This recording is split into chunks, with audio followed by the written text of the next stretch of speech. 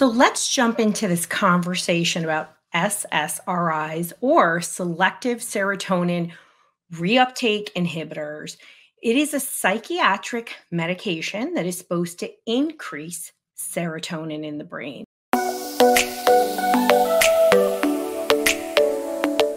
And if you've heard me talk or you have read anything about serotonin, it's actually almost exclusively created in the gut, 95% of it. So when we think about SSRIs, we're going to talk about the dangers because you need to know, yeah, there's an FDA black box warning on it for anybody under age 25. That's pretty serious, right? Most of us don't think twice about taking it because somebody you trust, your kid's pediatrician, a psychiatrist, APRN, some professional in the medical field has prescribed it to you. And you probably got here because it's not working, you want to avoid it, or you're really doing some Google MDing and you're figuring out, holy cow, these SSRIs come with a whole host of problems. Absolutely, they do. And 100% of psychiatric medication comes with a toxic effect. And most people tell me they went down this road because they didn't know another way, they were scared, or they believed this was the only way, right? And we're now realizing it's not the only way. There are many natural solutions that change the brain. And when we think about serotonin, right, it is created in the gut. And so there are many things we can do to change how our microbiome works so that we can get serotonin back in our brain naturally. That's often really shocking to people. I can't even tell you how many times I work with somebody.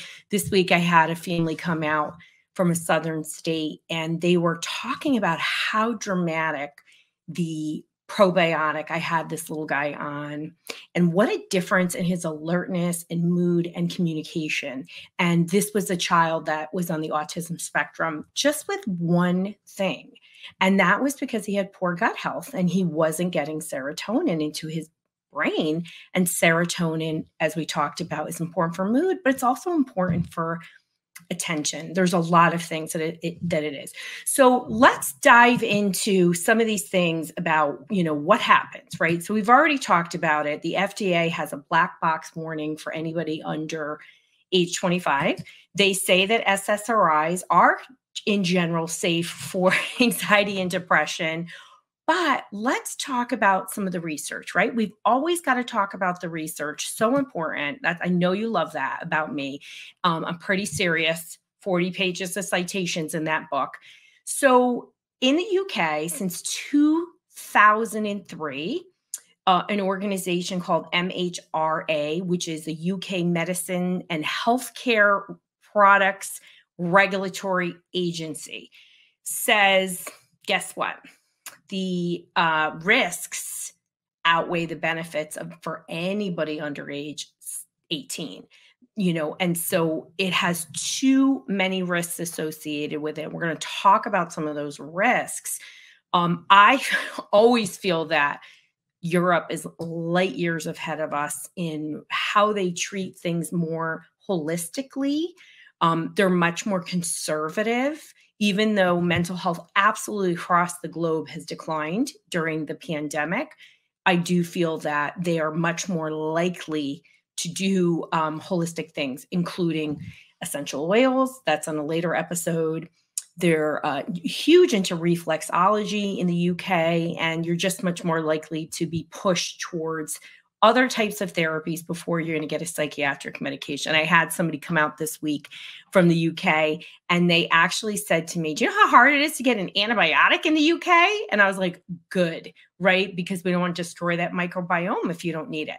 So let's talk about some of this research. So a 2007 study found that 60% of adolescents who use SSRIs experience side effects. Okay. And we know some of these side effects, but let's talk about the more severe ones. And then we're going to go through all the possibilities. So in a Mayo Clinic study, what they found that anxiety, agitation, suicidal thoughts, and way more issues related to mental health were likely to happen, right? These are possibilities, right? We're not even talking about the weight gain that my kids go on, especially when they're teenagers. It can be really, really difficult. I've had people gain as much as 100 pounds. And we're talking about anxiety and depression, right? So there's total levels. You're hearing me talk about internalizers and externalizers. And when they are internalizers, you can't always see what's going on. When they're externalizer, we know something's going on. We may not really understand that it is anxiety and depression. You may see, anger and swearing and hole punching, and there may be a lot going on. But wherever they are, these are serious mental health conditions. I'm getting more vocal about, don't wait, take action. And I'm educating you on the different things you can do, because we often think this is the only thing you can do. And I'm here to tell you it's not.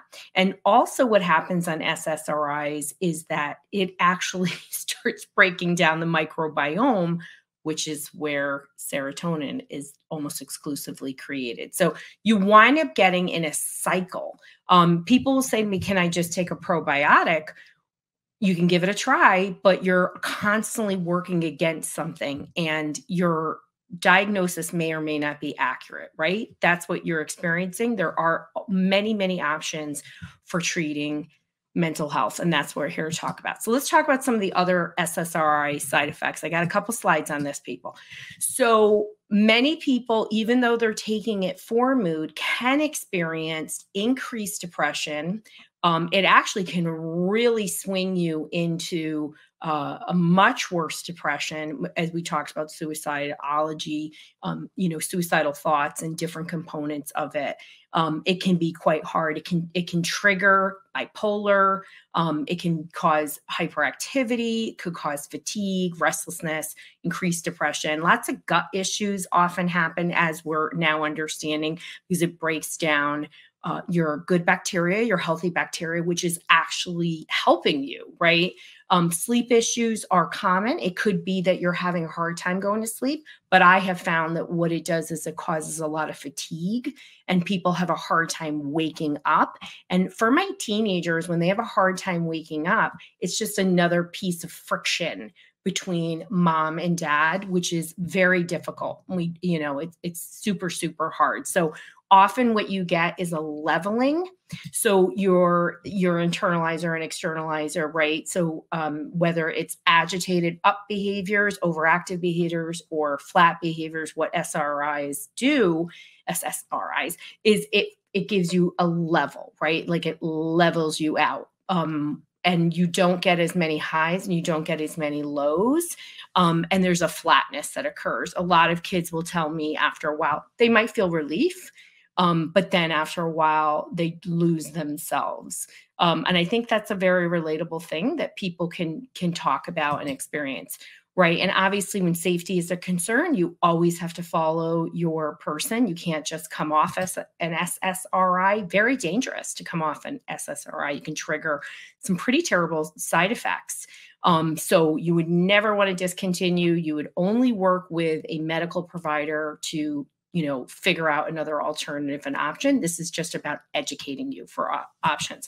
So it also can really cause a lot of other kinds of agitation, irritability, and hyperactivity. So what you think it's going to do, right, is level out and cause you to be less reactive. It actually can cause more reactivity.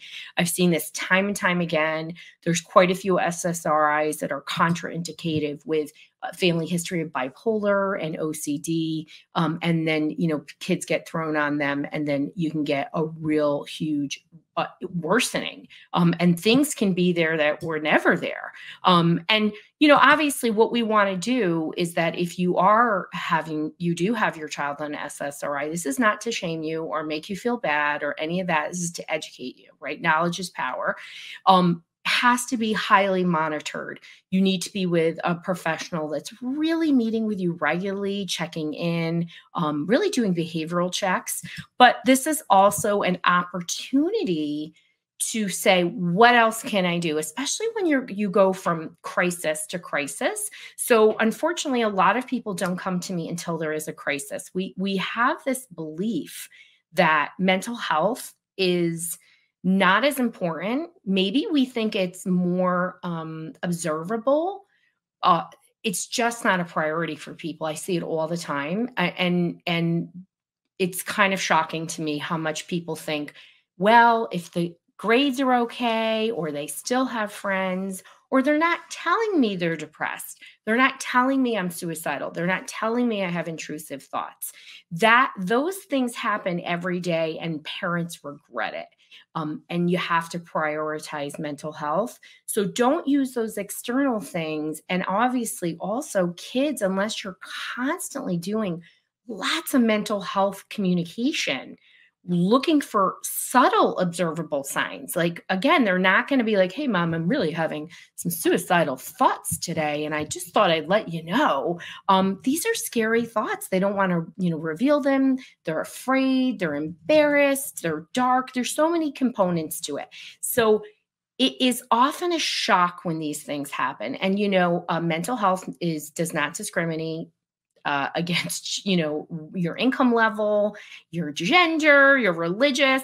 It applies it equally. And it can happen due to chronic stress. It does not have to be genetics. And in fact, you hear me talk about all the time, it's often because of chronic stress.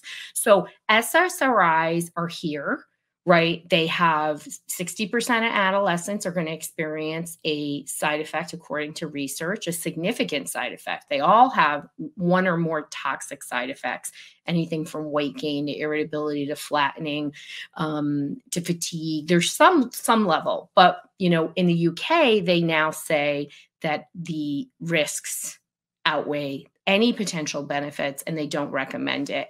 And in the US, we do have a black box warning on it, meaning that parents need to really seriously consider this due to some of the more severe things. Nobody ever wants to think their child is suicidal. They think the signs are observable. I'm here to tell you they're not. And if you sadly know anybody who's lost a child to that, they will tell you most of the time they are surprised, with the exception of probably people that have a very clear history of bipolar. 60% of individuals of bipolar will have one or more suicide attempts. So there's an impulsivity component to it. So options, right? So you have dietary.